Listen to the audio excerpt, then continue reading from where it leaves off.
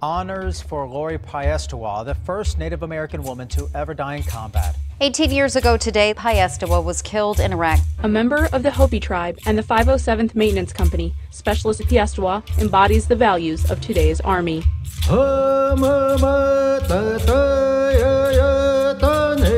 She was just a caring woman, protecting and providing for us. I think her purpose in life was to bring people together in unity.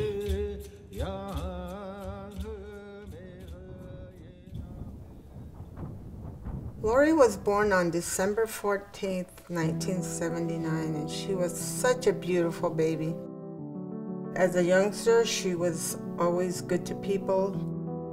She was beautiful, and she was very bright, and she got a lot of accolades, but she never wanted to be recognized. We have a long line of military family. My dad and his brother served in the Army in World War II. My Uncle Joe was killed in Okinawa. My husband served in Vietnam. Of course, Lori went in the Army, and then Iraq. My fellow citizens, coalition forces are in the early stages of military operations.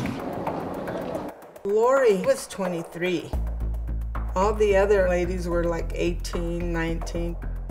She felt like she was the mother. She was the matriarch. Come right, come right. In fact, when they were ambushed, she was driving the master sergeant, and they were going up and down, up and down, up and down those dirt roads trying to find Jessica. She found Jessica, picked her up, picked a couple other soldiers up on their way to where the front line was. They were hit with a jet-propelled rocket. She was injured.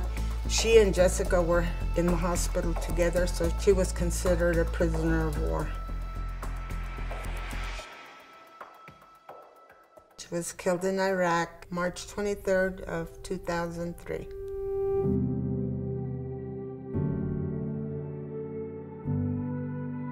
She had 2 children. Carla was 3 when her mom died, and Brandon was 4. My name is Brandon Whiterock.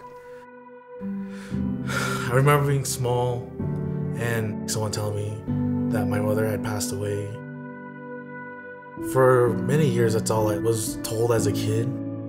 I learned like what actually had happened, like her sacrifice, and in a way, like it helped heal. In the big picture, her sacrifice opened like an eye-opening to so many other people across the country. She helped so many other people. It's not just to honor Lori, it's to honor all those who serve, who have served, all those who have given their all. This is what the run is about. It's about women who have given their lives for the freedoms that we take for granted.